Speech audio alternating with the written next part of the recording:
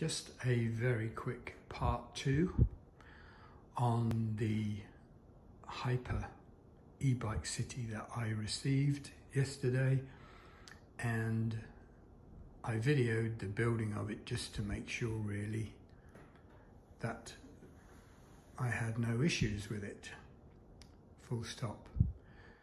There actually aren't any, except for one little thing that I want to note now, and that is that this cabling here is obviously done to tidy all the lines, but what I've noticed is it's pulled. I want to make sure I get the camera in the right place here.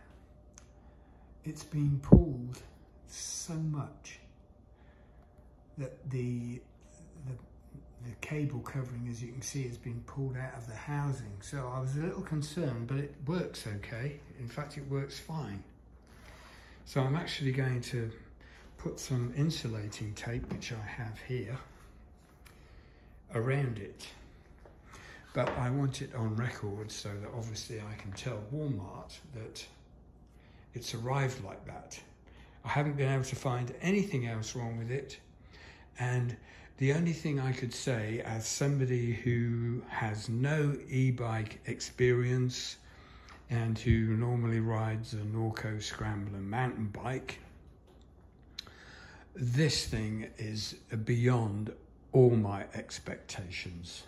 I did a quick 4 or 5 miles last night, and it didn't even affect the 4 red lights on my controller here. I dare say when I go out today, I will lose those more quickly because I haven't charged it again. I want to run it down a bit more before I give it its second charging. I was perfectly happy using it in the medium setting. The cadence for my legs, that kind of assistance is absolutely perfect, and you're just meandering down the road at, I don't know, I didn't bother testing the speed, but a nice comfortable speed, probably around the 12 or 13 miles per hour, and this thing just gets up and goes. When you start pedaling, it just takes off. I'm not saying that you don't pedal, because you do, especially on hills.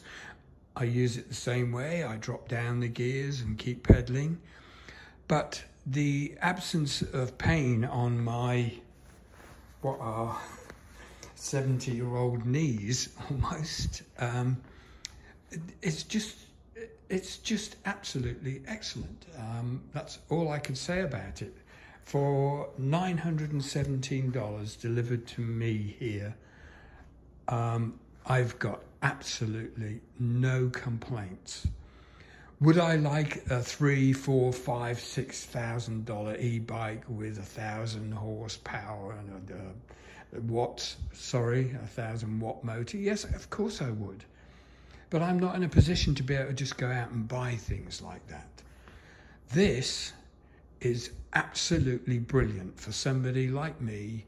I've got saddlebags ordered, and they'll be on the back as soon as they arrive. For me to pop down the shops and buy a couple of litres of milk and you know, the kind of little everyday groceries that we all like, a loaf of bread or something like that. It's about a 7 or 8 mile round trip. It's absolutely perfect for that.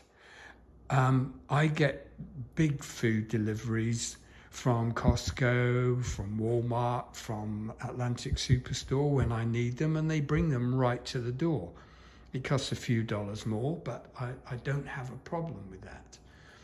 This only will get used on days like today. It's a sunny, bit cloudy day, but we do get lots of these all the way from spring to when the first snow comes. Then it will just get parked for the winter, and I will go upstairs to the gym I have in the building and ride the bike that's up there and use the treadmill. So for somebody like me who's retired, if you're married, get yourself, you and your wife, one, and get out there. It's a fantastic way of traveling and doesn't cost you a light, other than the 4-hour charging time at home, which is probably, I don't know, a few pence, you know, a few cents. It's and I'm sorry, I know I sound English. I live in Canada, and I've lived in Canada since 2005. Just can't lose the Englishness. Okay, anyway, as I say, I highly recommend it, and this is just part 2 of my initial really long, and I apologize for that again, really long putting it together and unboxing it video from yesterday. I hope this reaches some people, and I hope you enjoy the content. Take care. Bye.